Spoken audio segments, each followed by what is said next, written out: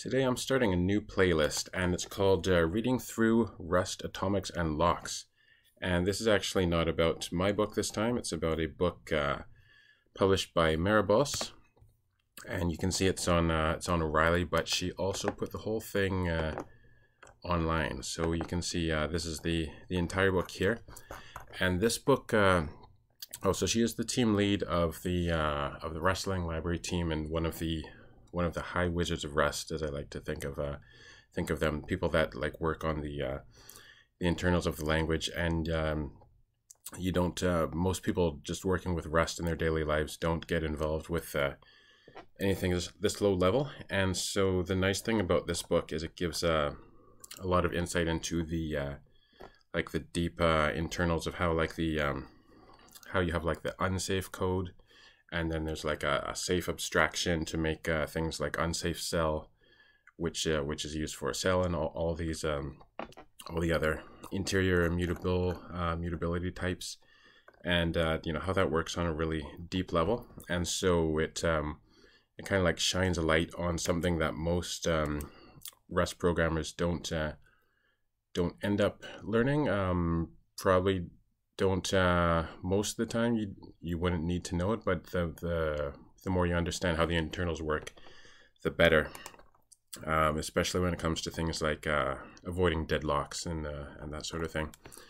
And so anyway, this whole book is so it's going to be just me reading through the book. And the nice thing about this is you know, I get to be selfish this time, which is I don't have to think of any examples myself. They're all on here, and then there are people like me who I like working through, I like watching other people work through books.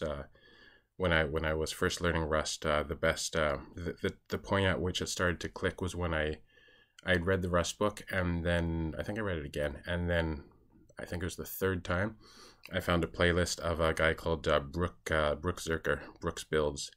And he was going through the Rust book right from scratch when he was just starting as a JavaScript developer, and watching somebody go through the book made it a lot more real.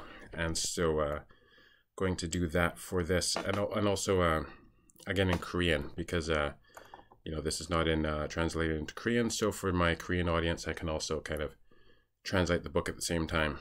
And so yeah, I get to be selfish in that way, and also because there's a lot of new stuff here. Like this, you know, the first chapter, the basics, is you know, not too bad, and then atomics, memory ordering, and so on. But then when you get to chapter 7 and 8, this is like pretty wild stuff.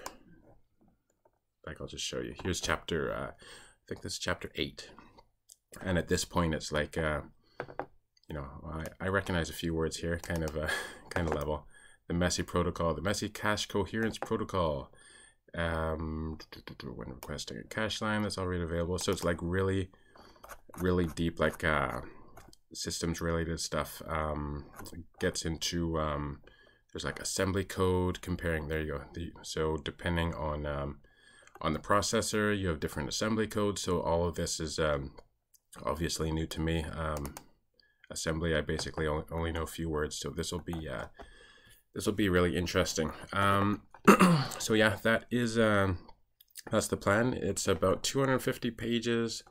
I think the only chapter I'm not going to do is this last one, ideas and inspiration. It's just a lot of ideas to sum up, you know, where to go from here. And I don't think there are any code samples here. So every chapter up to chapter 9, and probably.